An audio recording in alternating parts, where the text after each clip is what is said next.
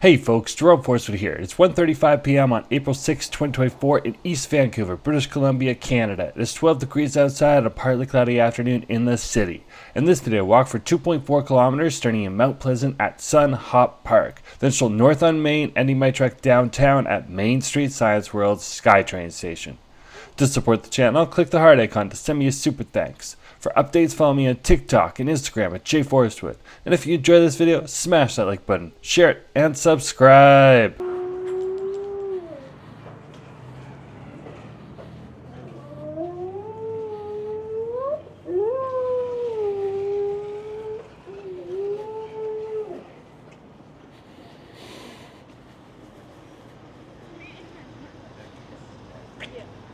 It looks really good.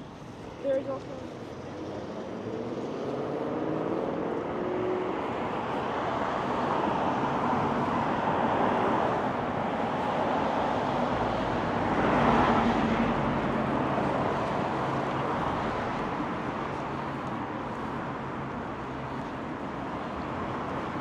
Hey folks, Jerome Forestwood here, over along Main Street here in the Mount Pleasant section of the South Main Business Improvement Area, or neighborhood as most people call it.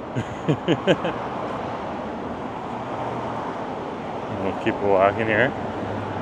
This area here we have a lot of different restaurants, thrift stores, and services for the locals. There's also some antique stores as well. That's what the area is predominantly known for. Looks like we got some nice little cherry trees in front of us here. Very beautiful. This will be the intersection of Main and East 16th Ave. And we are technically in East Vancouver. A lot of people, when they refer to East Vancouver, and will often refer to the Drive. East Vancouver is basically everything on this side of Falls Creek. That's on this side of Ontario Street. That's East Vancouver, and the other side, on this side of Falls Creek, the south of Falls Creek. On the other side, that would be the west side of Vancouver. Completely separate from the city of West Vancouver, which is all the way across English Bay Harbor and the Burrard Inlet. I think the other possibility is To the north of us.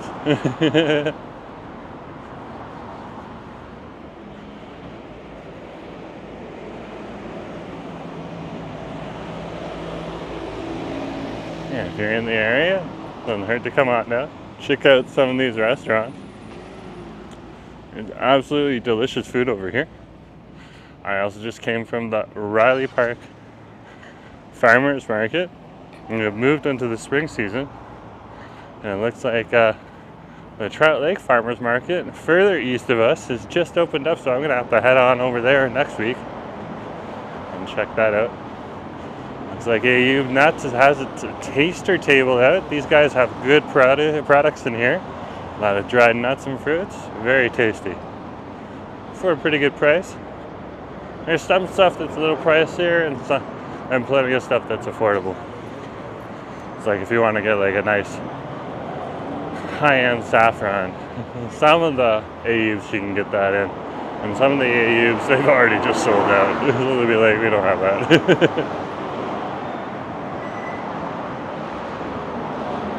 And they have the cheaper saffron as well. I can buy bucket loads of. It's more for just coloring things like rice and stuff like that. Passing by Snackland, one of the few places you can actually get a Jamaican patty here in the city. Whew. So hard to get. Oops, I'm crossing against the light. That's okay. There is this patio over here, so there's no through traffic. But still, I should wait for the light. That's my bet.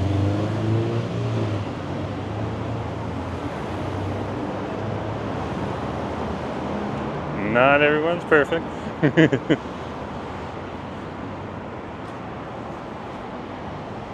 Let's keep walking here. No harm, no foul though.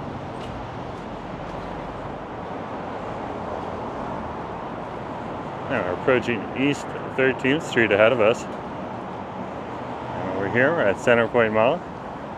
It's got a little bit of an indoor section, and then it's got a lot more of the outdoor section. There's a Save On Foods tucked in the back there.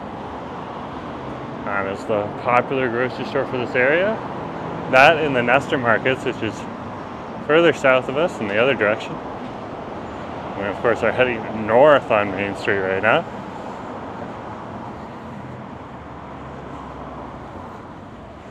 Here in Mount Pleasant, we can cross the street.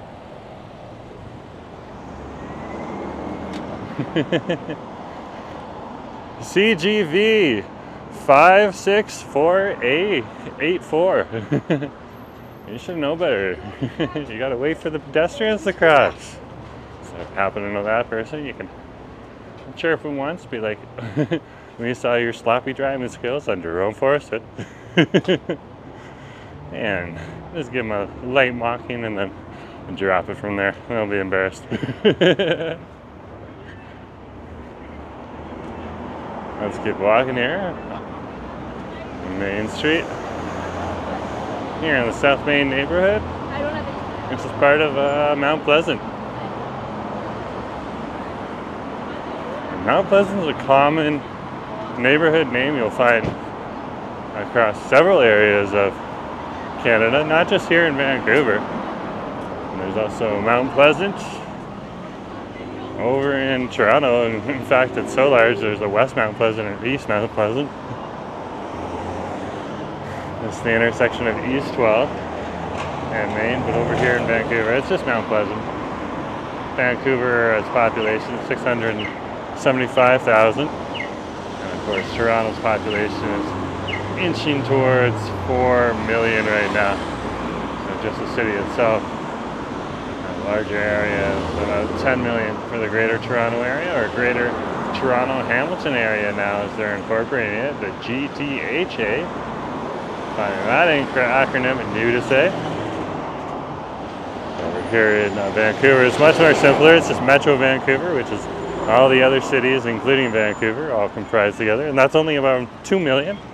And it's slowly inching up to 2.5, and my numbers are slightly off. There might be another million here. We have recently increased the country's population.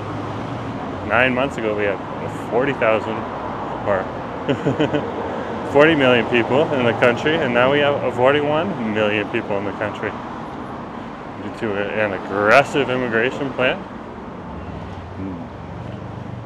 implemented by our current federal Liberal government.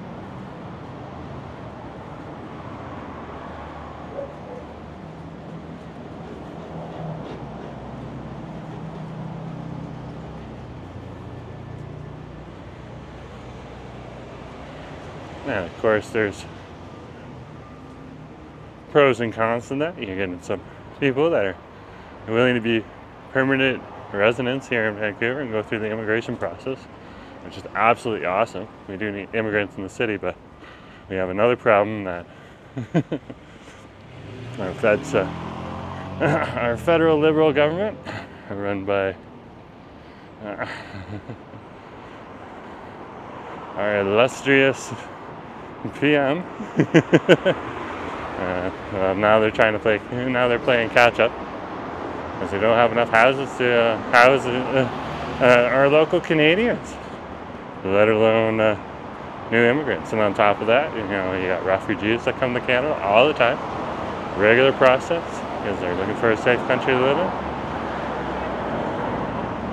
and temporary foreign workers as well that do a lot of good work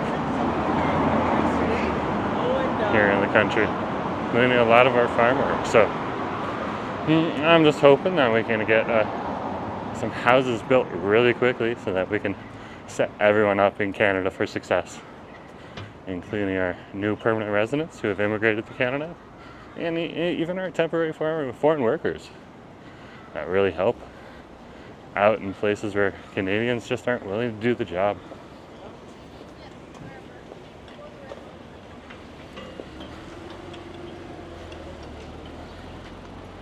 And this is the intersection of East 10th Street and Main. It looks like it's our turn, so we'll cross. See how busy it is here.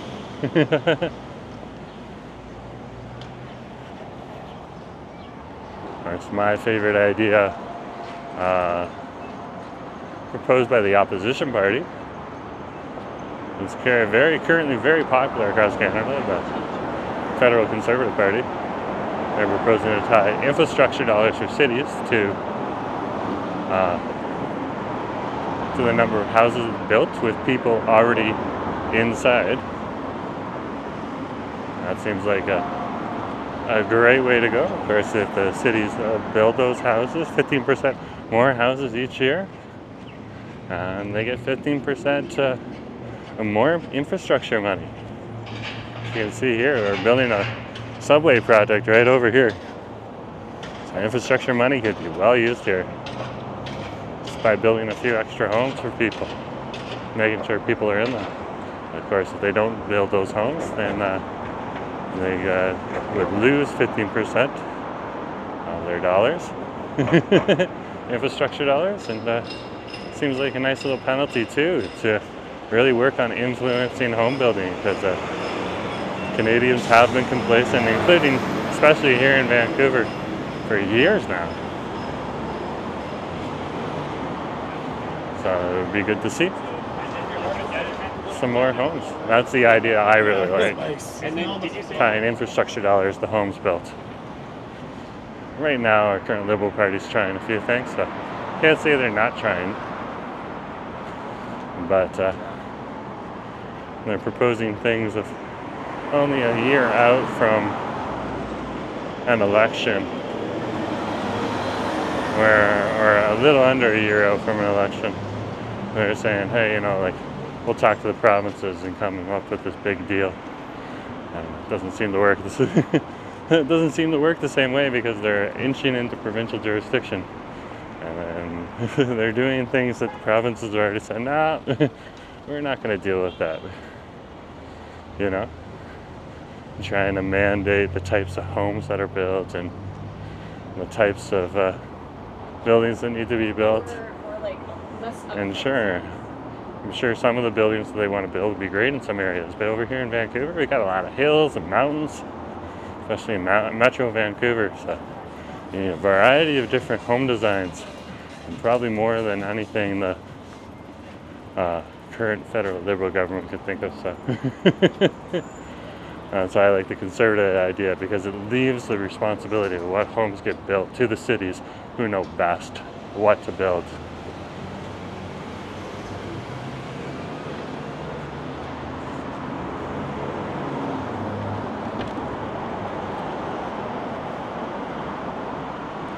Of course, you can disagree with me. That's fair enough.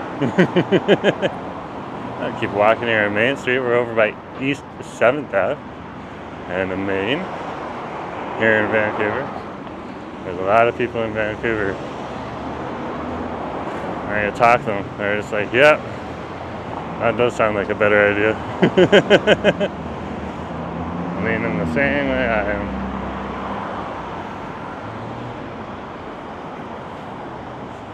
It's just interesting.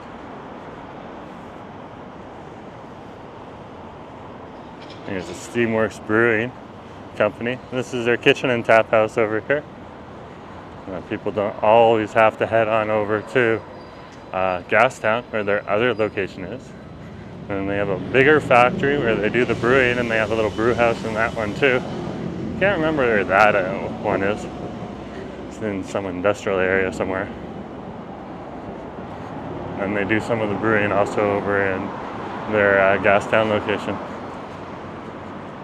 which is right next to Waterfront Station in the downtown core. Very cool. City Motor Hotel. It's less of a hotel these days and more of an arts and business center. So you can come in here and they got little shops all the way through here. It's very, very cool. Over there, right? If you're in the area, come on over and check it out.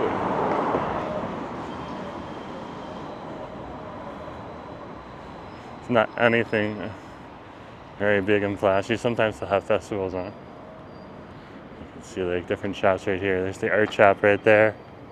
And then this is the pressure point over here. Not quite sure what they do, but it looks like art stuff.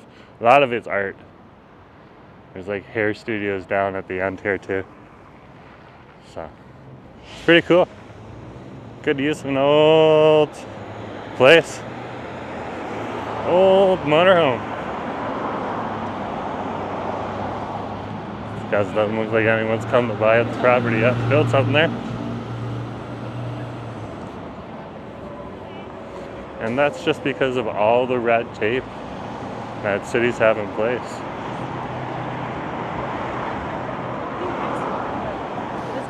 Of course, our current mayor, Ken Sim, is really focusing on cleaning up Chinatown. If you clean up Chinatown, you have to clean up the downtown east side, with one of our biggest problems is here in Vancouver. And they're doing a lot of good work in that area. Of course, it's also trying to remove red tape for home building. Being able to get some excellent projects through the door, especially for the Musqueam, so they can build their Jericho lands properly. Local Indigenous group. This is the intersection over here is East 5th and Main Street. So it'll be really nice to see that property there. A few newbies are trying to stop that development from happening. And it's nice to see that's happening. And they've also ensured that other developments are happening in Chinatown and across the city. Making sure that they get green lighted and they start getting shovels in the ground.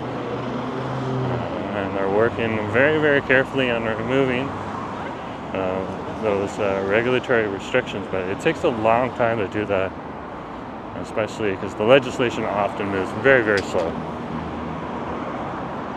here in Canada, whether it be the federal level, the provincial level, or the municipal level. And especially when they are also tied to other governments that sit in between, like the Metro Vancouver level, where there's a lot of cities that still don't necessarily think the same way as, for example, Vancouver, North Vancouver, and West Vancouver, where they don't want to build new developments, like the city of Delta.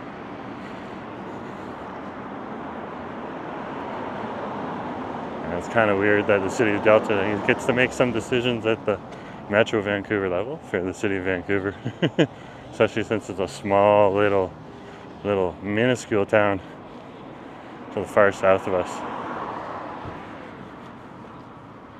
that doesn't really have any major influence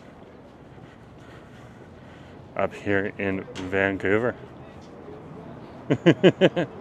And it's all the tricky little different situations you have here in the West Coast. And a lot of people don't often hear of, unless you happen to live here. Because of course, there's other provinces that have bigger populations, so you get a lot more attention on over in Ontario and Quebec and Alberta, that type of thing. BC is currently the third biggest population, but Alberta is quickly catching up. A lot of people moving over there. And yeah, a lot of people from Vancouver here that I happen to know. Either that or moving out of the country. One or the other. Let's head down.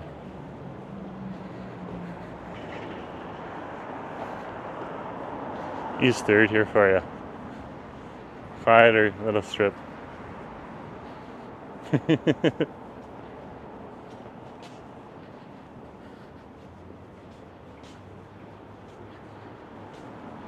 Over here you get a mix of different industrial food factories and arts businesses. A lot of art galleries like to come into these areas because it's cheaper rent compared to a downtown location. There's some bread specialists right here. Over at the Swiss Bakery. Not sure if they're open today. They usually open during the weekdays. Yeah, they're closed right now. They're 8 to 5 during the weekdays. And then auto companies and Of course, across the street you got the Work BC Center too. So if you're looking for work, that's one place you can go for help.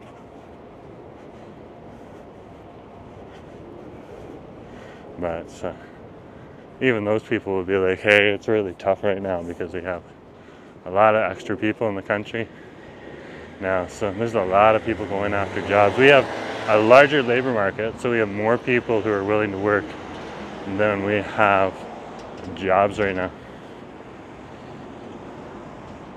And due to that immigration predicament implemented by our current federal Liberal government.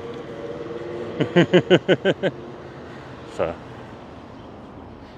it's just tricky. We'll head down here. I believe this is Quebec Street. Yeah. Yeah, because it's Ernest Ice Cream right here. Cool. And the Mountain Equipment Co-op across the street there.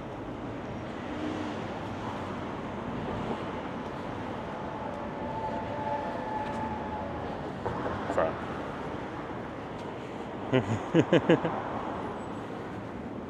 I don't think our current federal government's bad in any way, shape, or form. I just think there's a better government in waiting who's going to do a much more competent job.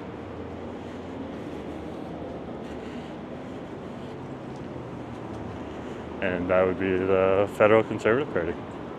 They're going to tie immigration to the number of houses we have, taking into consideration a mathematical formula of how many Canadians and the new immigrants we already have in the area. Okay? To make sure that they get homes first before we bring more people in. So this is the intersection of East 2nd and Quebec Street. That sounds like a more reasonable idea to me than just bringing people in to meet a quota and not have enough homes to help people be successful.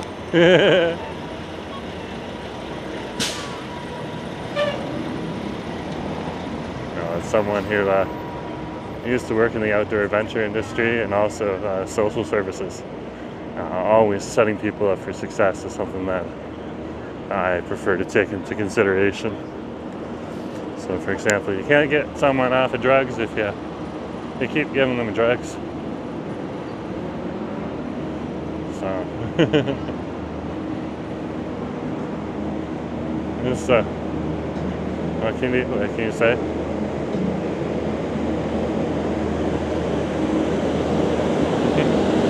Same thing.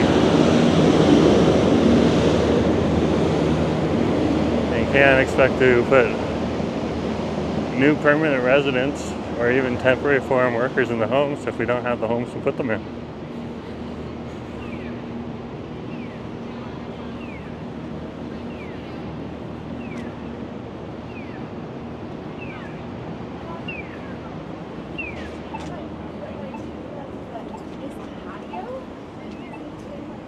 And we're over here in the Olympic Village. Let's push the button here. And we'll wait. Just waiting for the light to change here. We are at the intersection of Quebec Street and East First Ave. Ah, looks like it's our turn.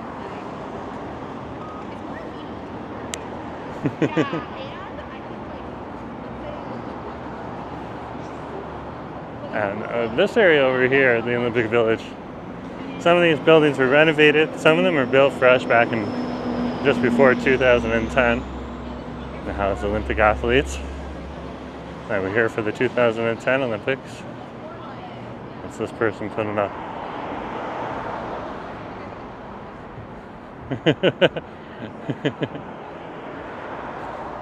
Oh wow. You got all kinds of people. There's that person ahead of us there.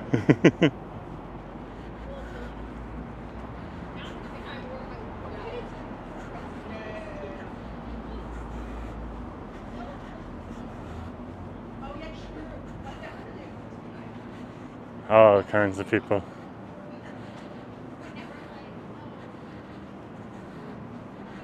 Here in Vancouver.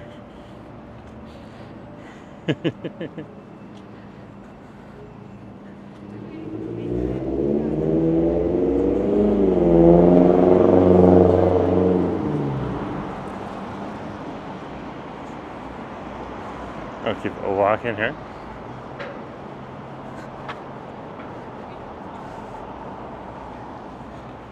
So after the 2010 Winter Olympics, they were held here in Vancouver. And turned these. There goes a SkyTrain right ahead of us. So you got some really good eyes. The Expo Line SkyTrain. And they turned these accommodations, absolutely beautiful accommodations, into condos and apartments. And a lot of people scoop them up. And after that, there hasn't been a whole lot of development here in Vancouver. And they're starting some more. And we need office space, housing. Not just affordable housing, housing for people that just want to buy regular homes. And there'd be condos or even single family dwelling homes.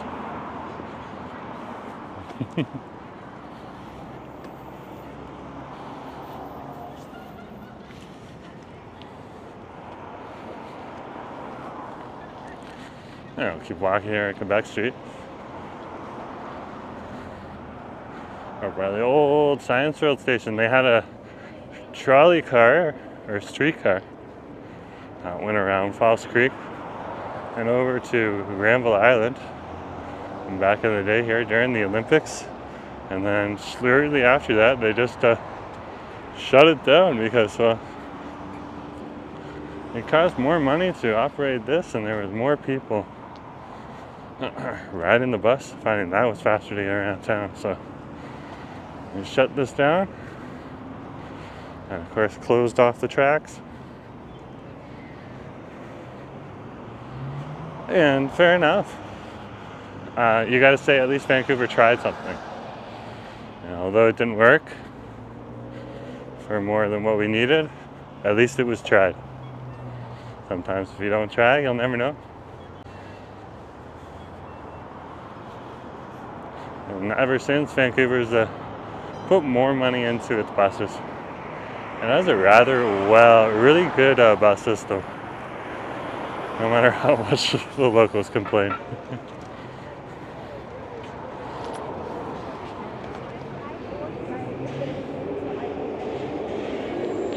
And we'll cross Quebec Street here. The street over here, that's Terminal Ave.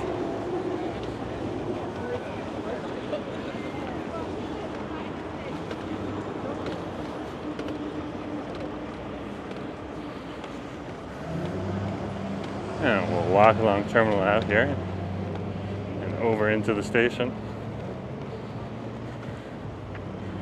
Up ahead of us, oh Nelly. Oh Nelly.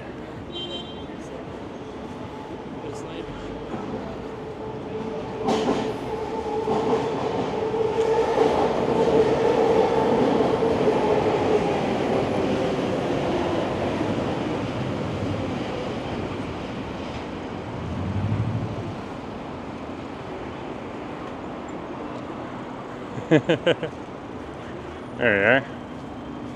Nice to see our transit police in here. Being awesome. You use your compass card and you tap on it.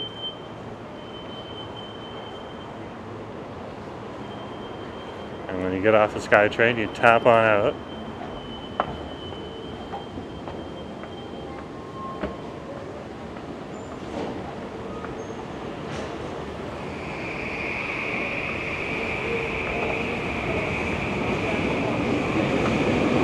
Looks like it's coming in 1 minute. So anyways, folks, thanks for coming along today, and just remember to share, like, and subscribe, and I'll talk to you later, okay? Have a good day.